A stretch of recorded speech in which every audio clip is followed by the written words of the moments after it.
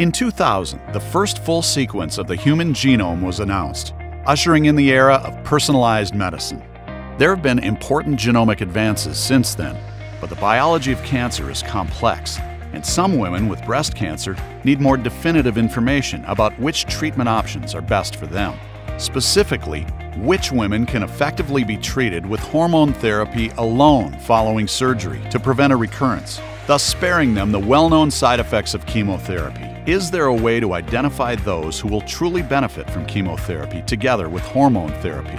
With these patients in mind, the ECOG Akron Cancer Research Group initiated a clinical trial called TAILORx with funding from the National Cancer Institute. TAILORx is the largest ever breast cancer treatment trial. It was designed to more precisely define the effect of chemotherapy, if any, for women considered to be at intermediate risk for recurrence based on their Oncotype DX breast recurrence score result.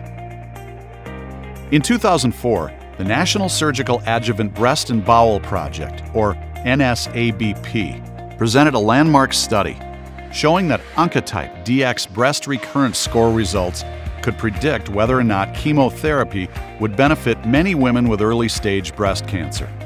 The data from this trial showed little or no benefit of chemotherapy when recurrence score results are low, and clear benefit for patients when the recurrence score is high. But the effect of chemotherapy to prevent recurrence was a major unanswered question for women with mid-range recurrence score results of 11 to 25.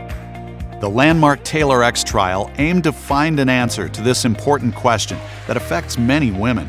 Approximately 260,000 women diagnosed with breast cancer each year worldwide fall within the mid-range.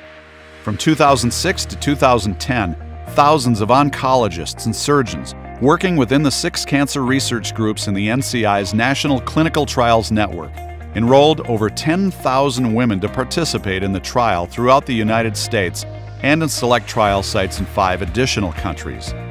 Leading breast cancer advocacy organizations provided support for TAILORx.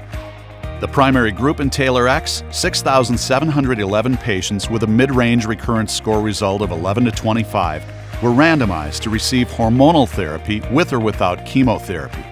They were followed for 9 years on average.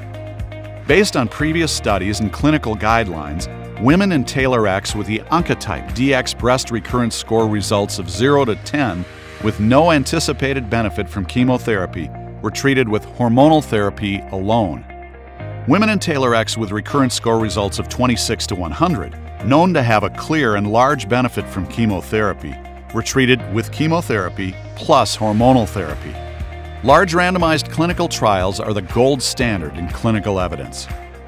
TAILORx began to generate unprecedented results in 2015 when ECOG Akron reported that more than 99% of the 1,626 women with low Oncotype DX breast recurrence score results were still breast cancer-free after 5 years of hormone therapy alone. This finding definitively demonstrates that women with a recurrence score result of 0 to 10 can effectively forego chemotherapy treatment and its side effects. On June 3, 2018, the highly anticipated TAILORx results were presented at the annual ASCO meeting plenary session and published in the New England Journal of Medicine. The study answered the critical question about the effect of chemotherapy in all women with hormone receptor-positive, HER2-negative, node-negative breast cancer, as defined by the Oncotype DX breast recurrence score results. The trial found that 70% of all women with early-stage breast cancer can forego chemotherapy, and up to 30% of women will benefit from chemotherapy when guided by the Oncotype DX breast recurrence score tests. These landmark prospective trial results are practice-changing, transforming and improving breast cancer care and outcomes for the hundreds of thousands of women diagnosed with early-stage breast cancer each year. Go to TAILORx.com to learn more about this study.